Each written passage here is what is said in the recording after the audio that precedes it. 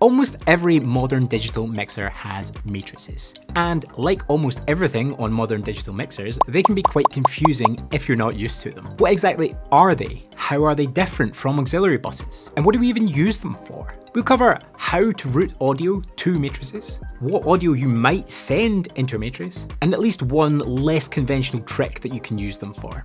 If we've not met yet, I'm Andrew, I'm a live sound engineer, and I mix shows for a living. If you're just getting started on your live sound career, then you should check out my free guide, 3 Steps to Perfect EQ. I'll leave a link in the description down below. But for now, let's dive in. Okay, so what are matrices on a digital mixer?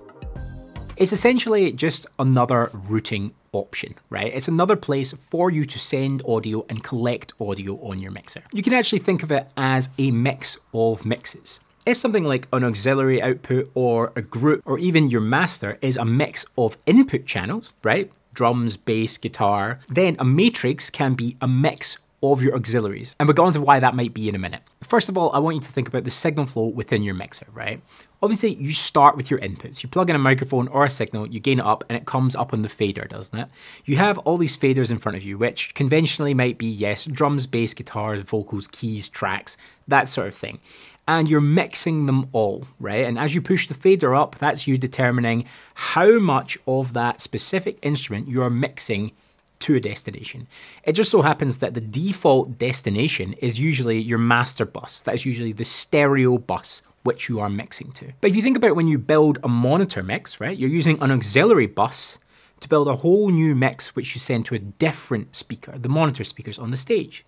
So now you click sends on fader or you use your rotary controls and you build a new mix. Maybe you only put a little bit of vocals, a little bit of bass, a little bit of guitar in this first mix, and then you send that off to one monitor. Alternatively, you might use buses as groups. You might have all of your drum channels mixing into a group, a stereo group called drums, and then instead of sending the individual channels to your master and the speakers, you send the channels to the group, and then you mix the group to the master, and then it moves on to the speakers, right? So the signal is flowing into your channel, into your group, into your master, then out to the speakers, isn't it? So all of these things are buses, right? The auxiliary output that you send to your monitor, that's a bus, it goes to a monitor. The stereo group that you send all your drum channels to, that's a stereo bus, it goes further on to your master. Your master, your stereo output, that's a bus, right? It's your main stereo bus. And then you're routing the output of that main stereo bus to your speakers. And so once we have mixed our inputs, drums, bass, guitars, vocals, into a bus, whether that's drum group or master bus, we can send this bus further to one final stage, and that is a matrix. So a matrix allows us to mix these different buses together in different quantities. And we'll talk about those quantities towards the end of the video. So what do we use matrix outputs for? We use them as a way to get sound out of the outputs. They are the sort of last bastion of control we have before sound leaves the mixer. We might use them to send our master mix to different speakers in different quantities. For example, we could have main PA and side fills. And then we might want to balance those two levels to create a nice harmonious mix in the room, but we still want just one master fader to control the whole thing. Or we might want to send a copy of our master mix somewhere else, to a breakout room, to a broadcast mix, something like that, without having to create a whole new mix or play with the auxiliaries or anything like that. If we were to do that on auxiliaries, then we would need to send each individual input to our new stereo bus, which we would call broadcast. But instead, what we can do with the matrices is we just send the main stereo bus to a stereo matrix, and then we route that matrix out to a broadcast feed.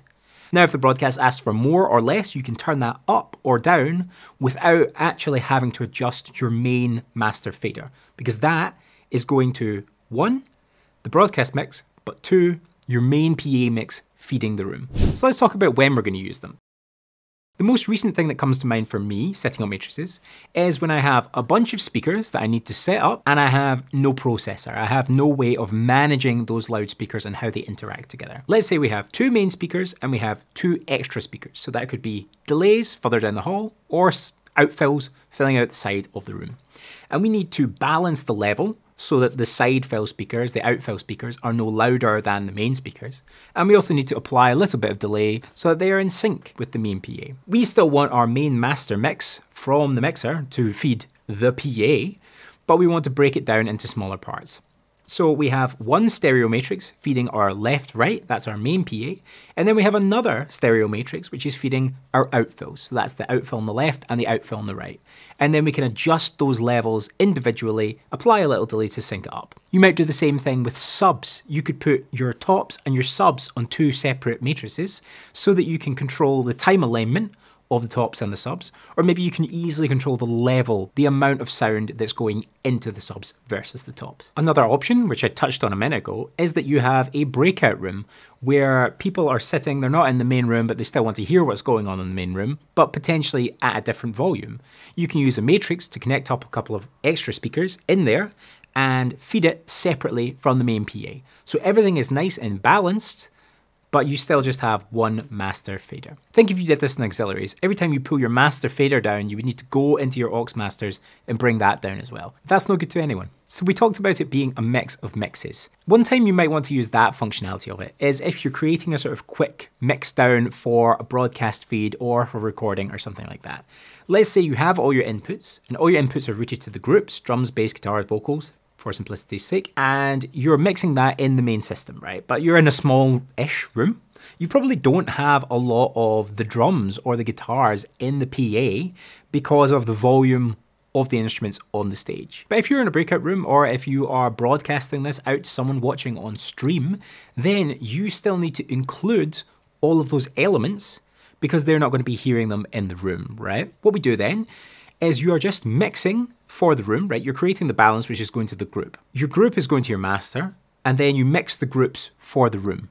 And you're then able to send the groups to a separate matrix, which you send to your broadcast feed. So you create a new matrix called broadcast, right? And you're just going to send your stereo master to it. But you pop on some headphones and you have a listen to your stereo master and you realize that there's not actually a lot of drum overheads, cymbals and things in it. So you can just go to your drum group and now you can add a little bit of your drum group into this new broadcast matrix that you created and you just add it into taste until everything is blended and it sounds nice. But you don't have to use matrices for combining mixes. Depending on the mixers that you're using, you can actually send input channels into mixes and just use them as a sort of additional auxiliary input to send to an effects unit or to send to a monitor.